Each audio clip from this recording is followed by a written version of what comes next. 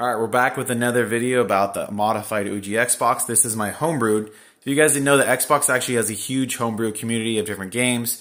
You can install the artwork and I have all the Tomb Raiders. And if you actually want to get more homebrews, they're actually readily available on the system as long as you have it connected to the internet or your Ethernet adapter. So you want to do is press start over here. And then this is our menu, which you kind of do everything from. You're going to go over to settings. You're going to press A. And you're going to go into the downloader. You're going to go in and press A on your controller. And this is our menu over here. If you notice, there's a menu over here called Homebrews. So you go into the Homebrews, you press A. These are all the available homebrew games on the Xbox network as of today. So you can kind of see the spaces, Alien vs. Predators. You know, some games are big, some games are small. Diablo 1 is 500 megabytes. And this is download. Don't forget you have to extract these as well. So they're going to be a little bit bigger once they're extracted. This is just the download size. And it does give you like a little information about the game with a little screenshot. But you can absolutely download games here if you want to get Rise of the Triad. I'm going to show you guys how to install this real fast. So you're going to press A and then press A to download. If you notice, we are connected to the internet and this should work. I haven't updated this Xbox, so we might need to download it from the Google Drive. It does that when it checks for updates. So you only have to do this if you haven't checked in, I think, for a few days. I've had this Xbox off for a few days because I've been working on my other ones. So we're going to wait for that. As you see, I have to update. All right, we're downloading the game now. All right, when I ask you to download to location, I build all of my drives the same way.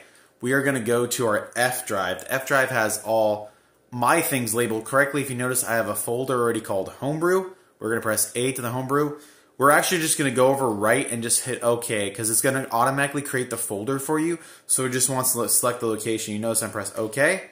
And now this is downloading in the correct directory. This is if you're having issues. The games go in the game directory, Homebrews go in the home directory, emulators go with the emulators. It's not very difficult. I set up my stuff all the same way, so just make sure it goes in the correct drive. We're going to wait for this to finish the download. When it's done downloading, you'll see OK, and let's go see the game. So now we're going to go back, and we're going to go back to our Homebrew.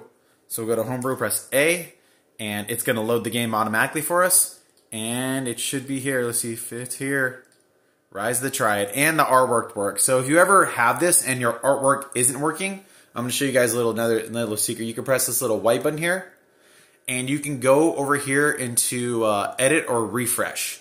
You press A, and then you can either edit the title name if you named it incorrectly. You can refresh the info, which if you have the artwork on your hard drive, it will pull it.